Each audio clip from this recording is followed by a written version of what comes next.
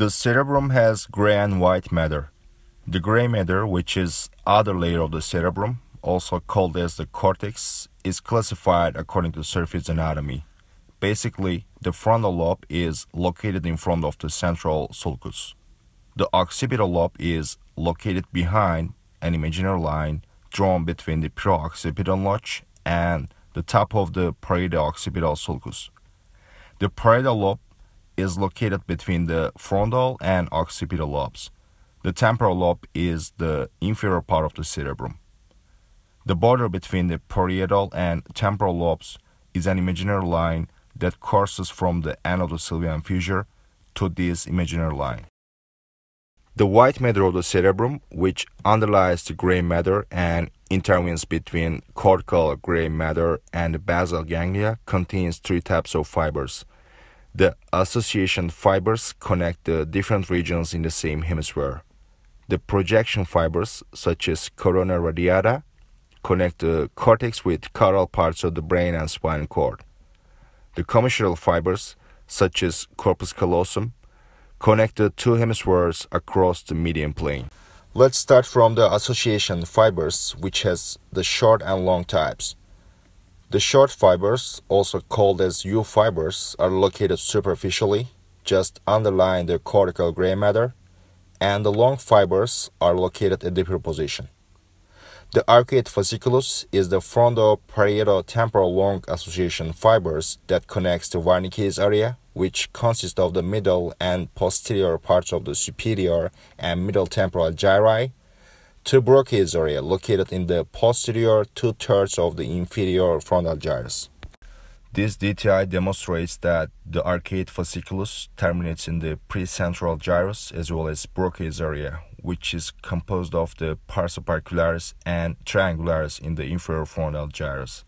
The arcuate fasciculus is subdivided into a ventral part, which is blue one, and a dorsal part, which is orange one. In the suprasylvian area, the main long association fiber pathway is the superior longitudinal fasciculus, which has three parts: SLF1 dorsal pathway, SLF2 middle pathway, and SLF3 ventral pathway. The SLF1 is positioned within the superior frontal gyrus, the SLF2 within the middle frontal gyrus, and SLF3 within the inferior frontal gyrus.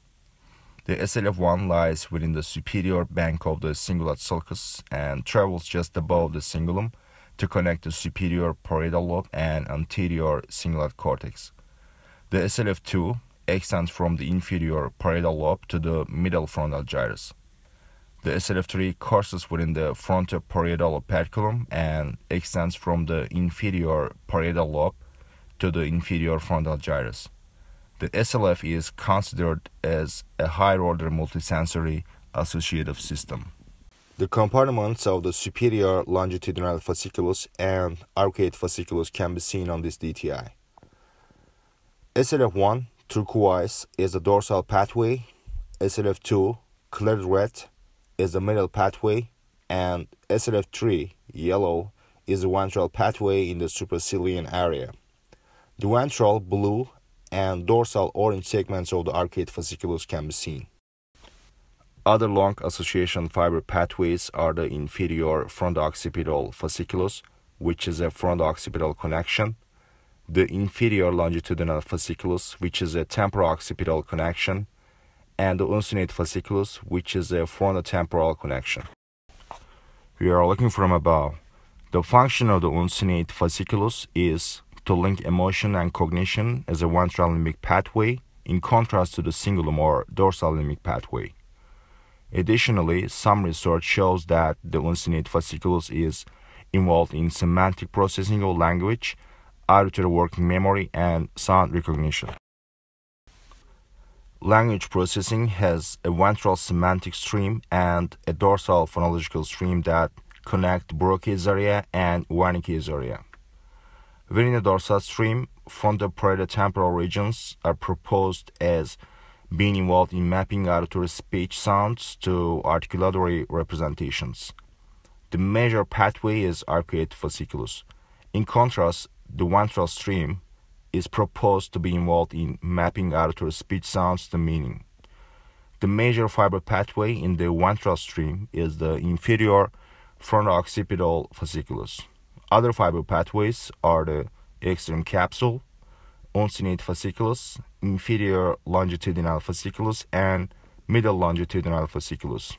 The mesh to the inferior fronto-occipital fasciculus produces the semantic paraphasia in the dominant hemisphere. Visual processing has two pathways like language processing. Visual information follows two main streams from the occipital lobe. The ventral stream, which is what pathway, travels to the temporal lobe by means of the inferior longitudinal fasciculus and relates to object identification and recognition. The dorsal stream, which is wire pathway, travels to the parietal lobe, which is the navigation center of the cerebrum, by means of the occipital short association fibers and the part of SLF2, and relates to processing location of object in space. The corpus callosum is the major interhemispheric commissural pathway that connects most neocortical areas. The callosal fibers emanating from cortical areas in one hemisphere gather above the lateral ventricle and enter the corpus callosum to reach the other hemisphere. They cross the midline by passing below the cingulum to form the roof of the lateral ventricle. The callosal fibers arising from the genu of the corpus callosum turn in an anterior oblique direction to interconnect the frontal regions where they are called the forceps minor. At the level of the splenium, fibers turn in a posterior oblique direction to interconnect the parieto-occipital regions where they are called the forceps major.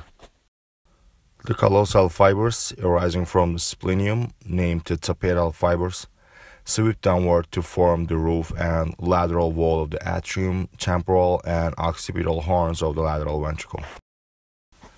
Other commissural pathways are the anterior and posterior commissures, which traverse the midline. The anterior commissure resembles bicycle handlebars located immediately in front of the columns of the fornix and plays a role in visual processing together with the splenium of the corpus callosum.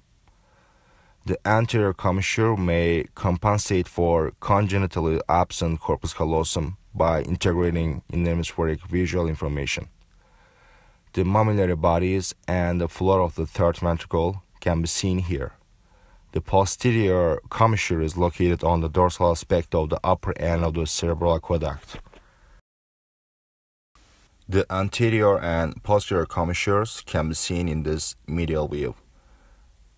The posterior commissure originates from its nucleus located in front of the oculomotor nucleus. The posterior commissure continues downward into the medial longitudinal fasciculus. The posterior commissure is involved in pupillary light reflex. The anterior commissure crosses the midline at the base of the putamen to connect the orbitofrontal, occipital, and temporal lobes, especially amygdala. It has an anterior crus that extends forward and a posterior crus that extends laterally. The posterior crus is divided into temporal and occipital extensions.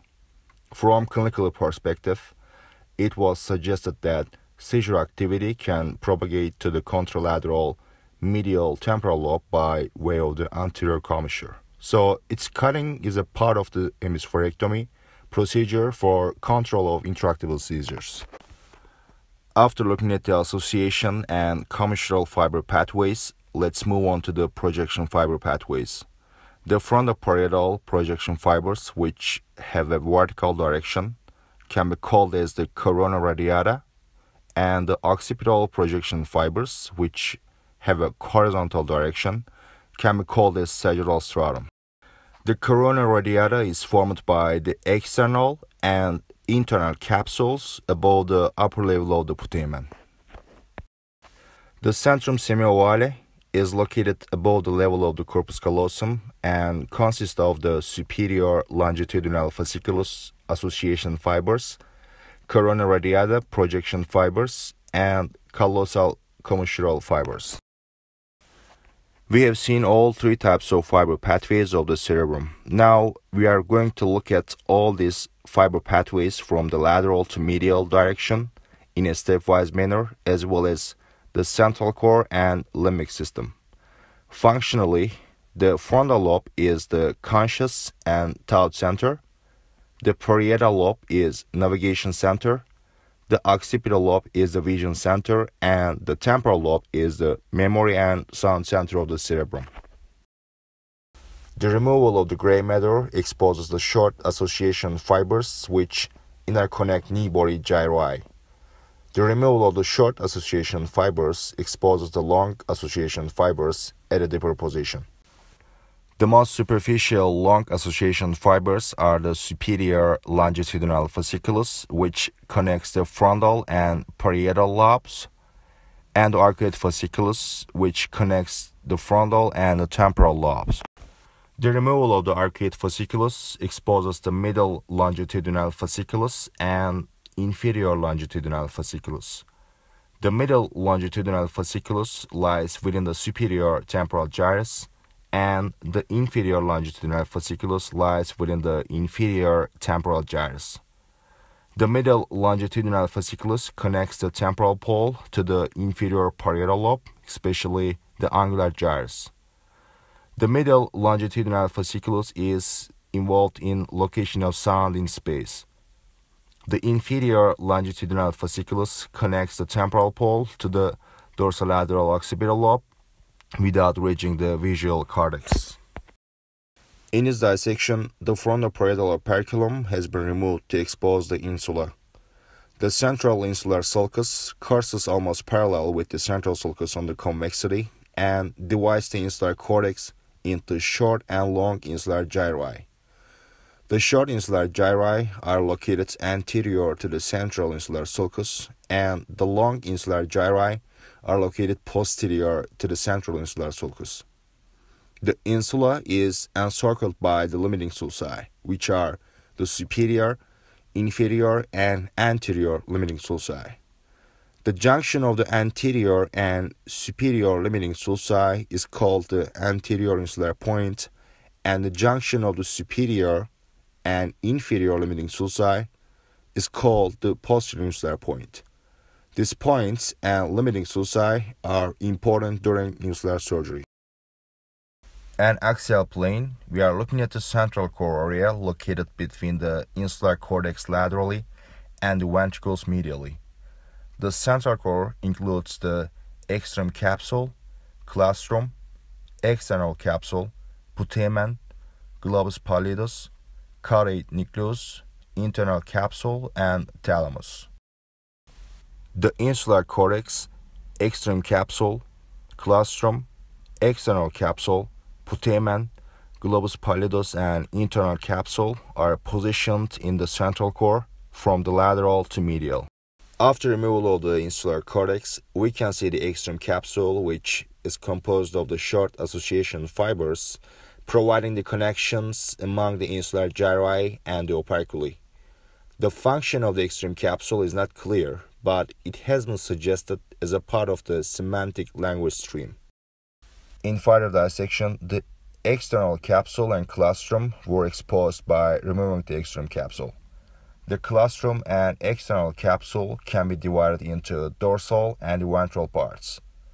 The dorsal claustrum is here, and the dorsal external capsule, which is formed by cluster cortical fibers, is here. The ventral claustrum splits out into the ventral external capsule at the limit insula to reach the amygdala.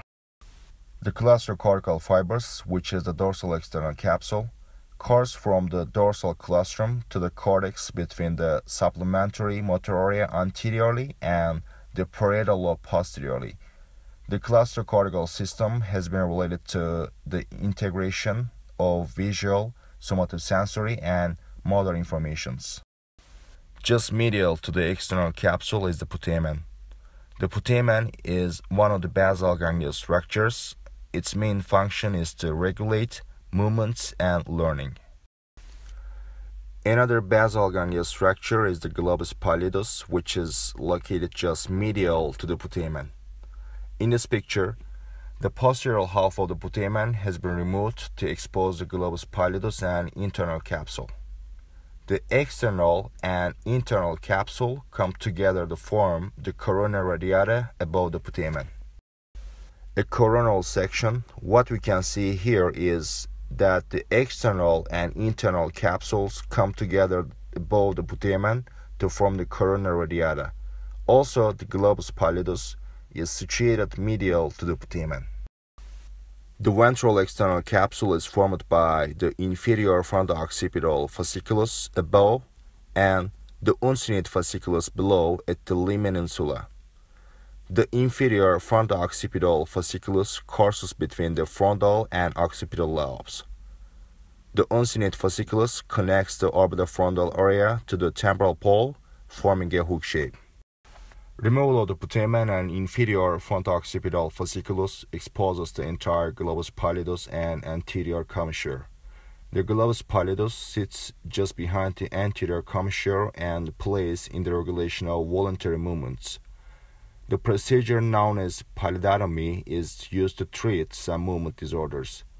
The anterior commissure courses below the ventral aspect of the anterior limb of the internal capsule. In the hemisphere, it moves caudally and passes laterally through the ventral aspect of the globus pallidus in the glottalic canal. It courses downwards to the temporal pole just behind the uncinate fasciculus. Enlarged view of previous slide. The anterior limb, genu, and posterior limb of the internal capsule are observed. The substantia nominata is located in front and beneath the anterior commissure. Here is the ventral claustrum spreads out in the uncinate fasciculus to reach the amygdala. An axial section. The anterior limb of the internal capsule is located between the head of caudate nucleus and the lentiform nucleus, which is composed of the putamen and globus pallidus. The posterior limb of the internal capsule is located between the lentiform nucleus and thalamus. The genu is the junction of the anterior and posterior limbs. A superolateral view. The genu is located just behind the anterior commissure at the same coronal level as the foramen Monro and posterior short insular gyrus. The removal of the anterior limb of the internal capsule exposes the head of the caudate nucleus. Here is the ventral claustrum, which spreads out into the uncinate fasciculus to reach the amygdala. The uncinate fasciculus is a frontotemporal long association fiber pathway. The uncinate fasciculus has a dorsolateral part which goes to the orbitofrontal area and a ventromedial part which goes to the septal area from the temporal pole. Clinically, some DTI studies in patients with schizophrenia have found morphometric changes in the uncinate fasciculus. At the same time, disruption of the uncinate fasciculus during the anteromedial temporal lobectomy may be associated with psychosocial clinical improvement because the uncinate fasciculus can no longer convey the pathological information from the temporal lobe to the orbitofrontal cortex, which is involved in decision making. We are looking from above. The dorsolateral part of the uncinate fasciculus, which projects to the lateral orbitofrontal area, and the ventromedial part, which projects to the septal and medial orbitofrontal areas, can be seen. The caudate nucleus is an arched C-shaped structure with head, body, and tail parts. It also forms the lateral wall of the lateral ventricle. We are looking from above. The caudate nucleus surrounds the lateral part of the thalamus, and the stria terminalis travels between the caudate nucleus and thalamus. After removal of the thalamus, we can see the position of the caudate nucleus in relation to the insular limiting sulci. The head of the caudate nucleus is positioned inside the insular area, which is surrounded by the limiting sulci. The anterior insular point is positioned above the head of the caudate nucleus. The body of the caudate nucleus sits above the superior limiting sulcus and passes just deep to the posterior insular point. Below the posterior insular point, it's called the tail of the caudate nucleus, and it travels behind the inferior limiting sulcus. The tail of the caudate nucleus crosses the inferior limiting sulcus before blending into the amygdala. Among the basal ganglia structures, we have addressed the putamen, globus pallidus, and the caudate nucleus. Now we are going to look at the rest of the basal ganglia structures. We are looking from above. The nucleus accumbens is located underneath the head of the caudate nucleus. The subthalamic nucleus is located ventrolateral to the red nucleus in the diencephalon. Posterior view of the diencephalic area. The subthalamic nucleus is positioned ventrolateral to the red nucleus and dorsomedial to the internal capsule. Lateral view. The substantia nigra is positioned on the ventral surface of the subthalamic nucleus. The red nucleus is here. The basal ganglia structures has connections with cerebral cortex and brainstem. Let's see the projection fibers and their relationship with the lateral ventricle. Basically, the frontoparietal projection fibers can be called as the corona radiata, and the occipital projection fibers can be called as the sagittal stratum. The corona radiata fibers run medial to the superior longitudinal fasciculus. The sagittal stratum fibers run medial to the inferior fronto-occipital fasciculus, inferior longitudinal fasciculus, and occipital extension of the anterior commissure. Removal of the inferior fronto-occipital fasciculus and occipital extension of the anterior commissure exposes the sagittal stratum. The sagittal stratum is composed of the occipitopontine fibers and occipitothalamic fibers, which is also called as the optic radiations. The optic radiation fibers arise from the lateral geniculate body and travel in the roof and lateral wall of the temporal horn, and then lateral to the atrium to reach the calcarean sulcus. Notable, the upper one-third of the atrium is free from the optic radiation fibers. The optic radiations are separated from the temporal horn and atrium of the lateral ventricle by the tapetum. The atrium and occipital horn of the lateral ventricle are covered laterally by the sagittal stratum and tapetal fibers, and medially by the forceps major. In the medial wall of the atrium, we see the bulb of the corpus callosum overlying the fibers of the forceps major, and the calcar avus overlying the deep end of the calcarean sulcus. The anterior bundle of the optic radiations are called the Meyer's loop, and it extends up to the tip of the temporal horn. The amygdala forms the anterior wall of the temporal horn. The hippocampus is located in the floor of the temporal horn. Removal of the thalamus exposes the third ventricle. The stria terminalis arises from the septal area, which is located around the anterior commissure in the midline, and wraps around the thalamus to blend into the amygdala. The stria medullaris thalami extends from the septal area to the habenula. Let's take a look at the subcortical white matter anatomy of the frontal lobe. The lateral surface of the frontal lobe is bordered posteriorly by the central sulcus and superiorly by the superior hemispheric border. The lower border of the lateral surface of the frontal lobe has an anterior part that faces the orbital roof and a posterior part, the sylvian border, that faces the temporal lobe across the sylvian fissure. The subcortical white matter organization of the frontal lobe includes the projection, commissural, short and long association fiber pathways. The superior longitudinal fasciculus 2 is situated within the middle frontal gyrus. Medial to the superior longitudinal fasciculus 2 are the corona radiata containing the frontal projection fibers. In fighter dissection, the callosal fibers at the level of the superior frontal gyrus, the frontal horn and body of the lateral ventricle, as well as the insular area at the level of the middle and inferior frontal gyri, have been exposed. Here is the anterior insular point, which is an important landmark for surgery.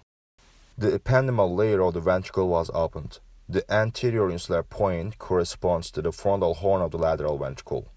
The cingulum, which is a part of the limbic system, runs medial to the callosal fibers. A similar dissection in another specimen. The relationship between the callosal fibers and cingulum can be seen. The removal of the centrum semiovale exposes the contralateral frontal lobe. The further dissection of the central core area exposes the inferior fronto-occipital fasciculus and putamen. After seeing the frontal lobe, let's take a look at the internal anatomy of the temporal lobe in order from the lateral to medial. The temporal cortex and short association fibers was removed to expose the long association fibers. The both middle and inferior longitudinal fasciculi originates from the temporal pole. The middle longitudinal fasciculus courses within the superior temporal gyrus, while the inferior longitudinal fasciculus courses within the inferior temporal gyrus. Further dissection, the position of the uncinate fasciculus and inferior fronto-occipital fasciculus can be seen here. The removal of the uncinate fasciculus, inferior fronto-occipital fasciculus, and extensions of the anterior commissure exposes the optic radiation fibers which arise from the lateral geniculate body and pass medial to the inferior limiting sulcus to form the roof and lateral wall of the temporal horn of the lateral ventricle.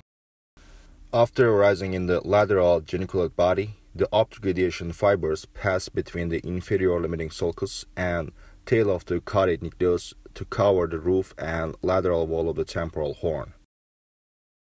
Finally, let's look at the limbic system. The limbic system is a group of interconnected cortical and subcortical areas that links visceral states and emotion to cognition and behavior. The limbic cortex is composed of the parahippocampal gyrus, hippocampal formation, which is hidden, and cingulate gyrus. The parahippocampal gyrus is an elongated C-shaped gyrus between the uncus and isthmus of the cingulate gyrus, where the lingual gyrus merges into it. Laterally, the collateral sulcus separates it from the fusiform gyrus. This gyrus forms a hook-like expansion anteriorly called the uncus. The parahippocampus and uncus lie laterally and envelop the hippocampus. The hippocampus plays a role in memory function. The perihippocampal gyrus is important for nursing, behavior, and attention. The cingulum is a long association fiber pathway which interconnects the parahippocampal and cingulate gyri. Medial view. The subcortical area of the limbic system basically includes the olfactory system, septal region, hypothalamus, and amygdala. The best known limbic pathway that interconnects the limbic cortical and subcortical areas is Papez circuit. To review, fibers leave the hippocampal formation and proceed through the fornix to reach the mammillary body. From here, a new pathway, the mammillothalamic tract, ascends up to the anterior thalamic nucleus. The information in the anterior thalamic nucleus continues to the cingulate gyrus by means of the thalamus cingulate fibers which pass through the internal capsule. From the cingulate gyrus, the information carries to the parahippocampal gyrus by the cingulum. The parahippocampal gyrus projects to the hippocampal formation, hence the circuit is formed.